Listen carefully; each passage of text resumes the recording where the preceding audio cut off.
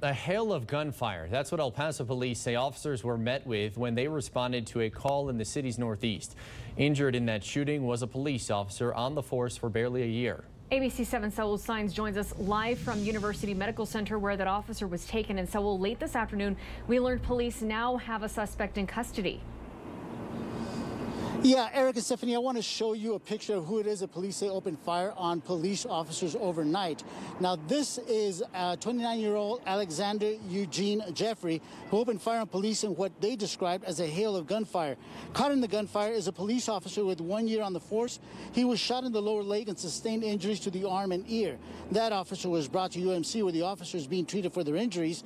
According to police, officers responded to a call on the 8900 block of Comet Street from a female asking for help, but according to police, she then hung up.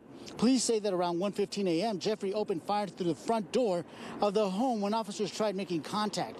Officers retreated, seeking cover. Police say 29-year-old Jeffrey continued firing at officers through the front window of the home. With those officers, there was an off-duty police officer as well. Police say Jeffrey surrendered a short time later and was charged with 2 counts of aggravated assault on a public servant and 1 count of aggravated assault with a deadly weapon. I went to that northeast neighborhood earlier and I saw a number of officers questioning neighbors. I spoke with a retired police officer as well as a U.S. Marshal, and tells me officers never know what to expect when they go out on a call. Anytime an officer dispatched to a call, that officer really knows what's going to happen.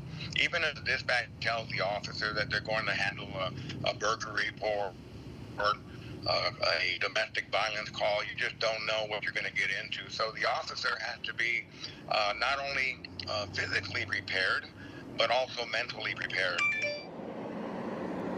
Now, police say Jeffrey was booked into the El Paso County Detention Facility on bonds totaling $125,000. According to police, the responding officers did not return fire, but back out here live at UMC, I'm being told that that police officer underwent surgery and is recovering. We're live outside UMC. Saul Signs, ABC 7.